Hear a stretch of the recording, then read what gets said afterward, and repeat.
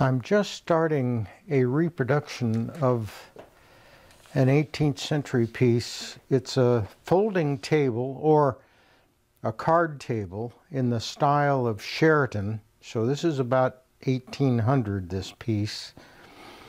And it has turned legs that are reeded. There are 12 reeds in each of these legs. They're slender, and the front legs are round up here at the top, but have some flats that I'll show you in a minute to connect to the skirts or the aprons here.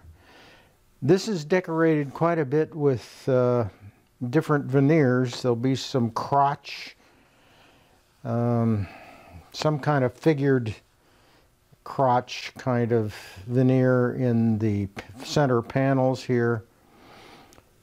Now, I have already turned the legs that you can see here, and I've actually shaped the reeds on this leg here.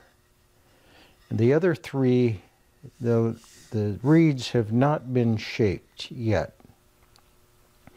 And I'll show you how I go about doing that, but a little bit about the turning.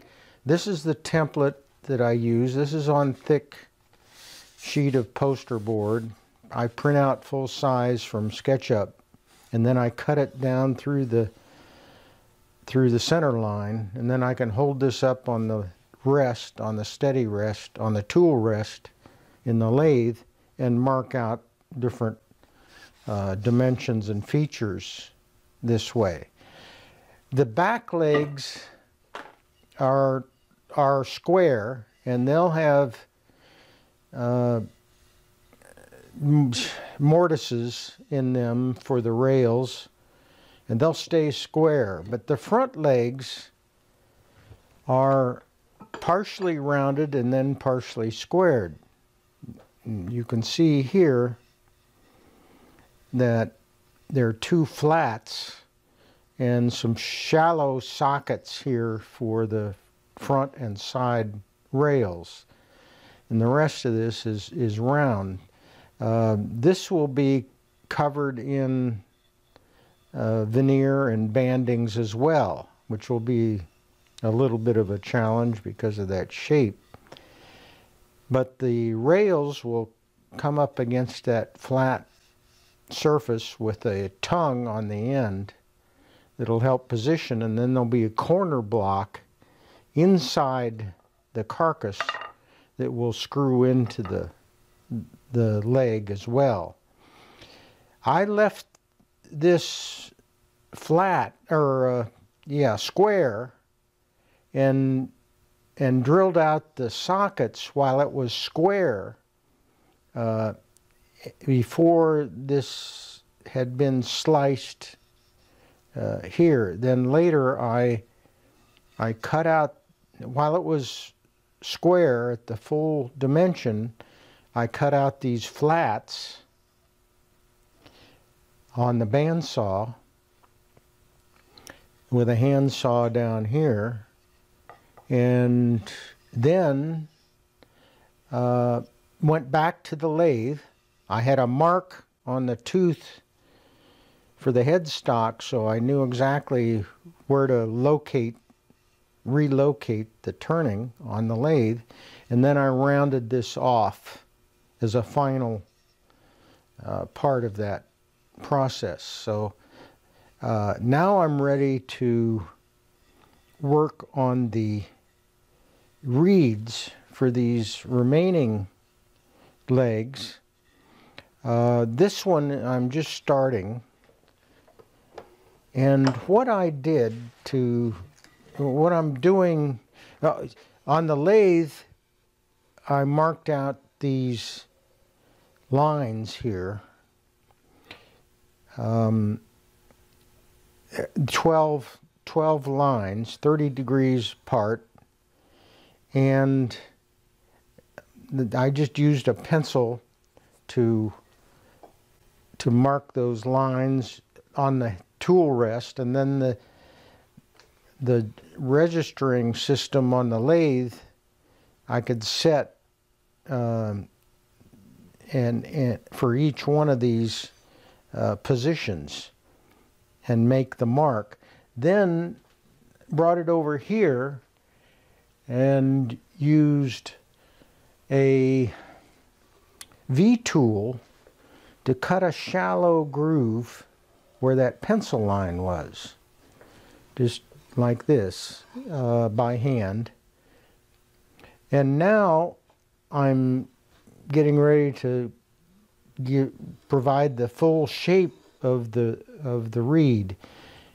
And what I did is using the full-size picture of the drawing in the book I used by Verna Solomonski,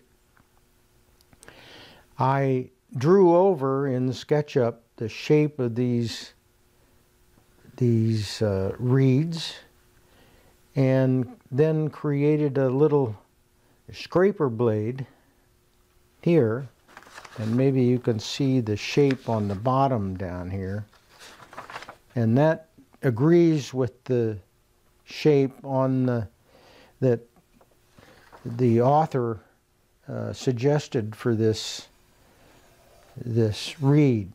So the way I use this scraper blade is to go into that groove that the V-tool started, and then just go deeper with it until I'm satisfied that I'm deep enough.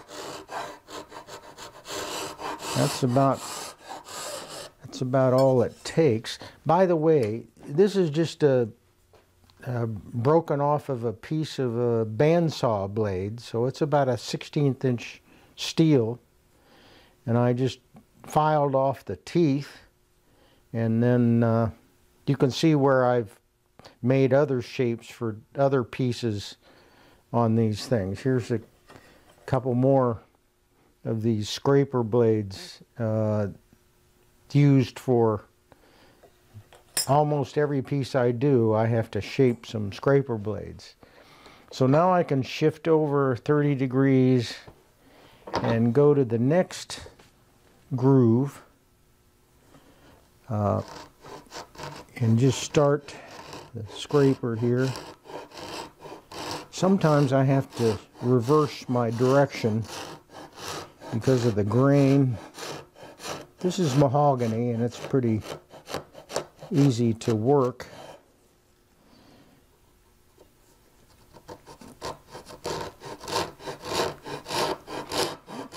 It takes a couple, maybe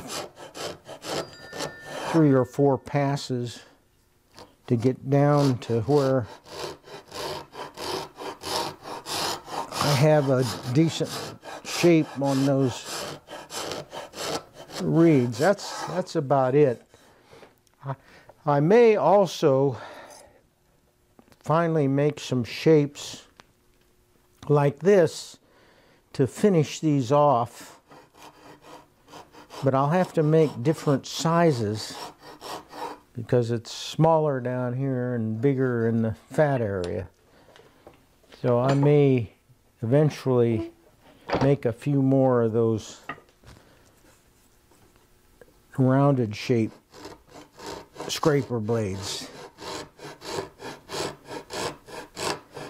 Now the way I sharpen these, I use needle files and other metal files to shape this,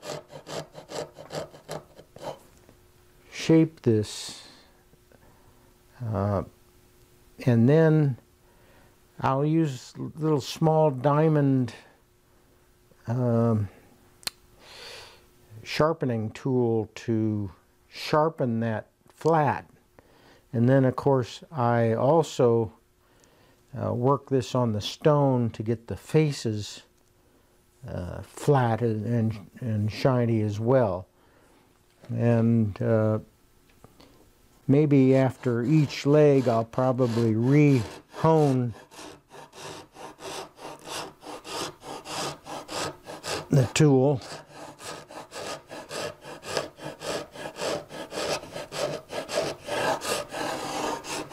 That's about, I think that's about enough on that one.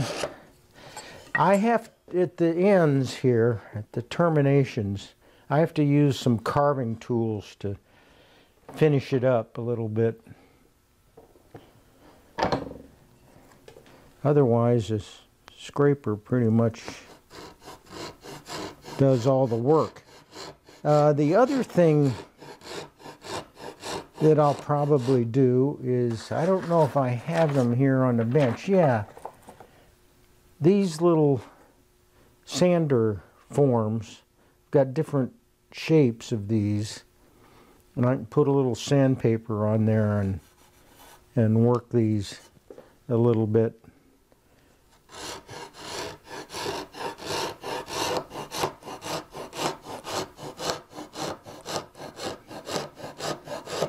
There's really no reason for me to build some kind of a accessory for the lathe to use a Dremel or some router tool to create these things. By the time I'll be done, before I can make an accessory tool like that for the lathe, I'm already done doing it this way. This just saves time as far as I'm concerned. Now those lines may not actually be perfectly straight, but they're good enough.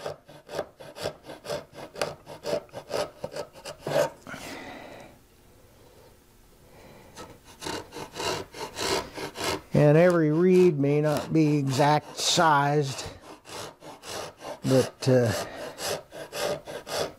isn't going to make a bit of difference in the final product. You won't see it.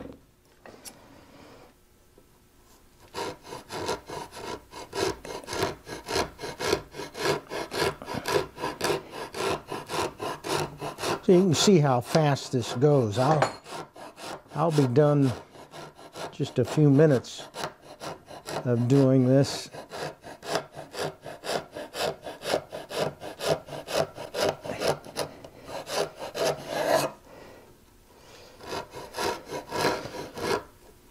Oops. Oh man.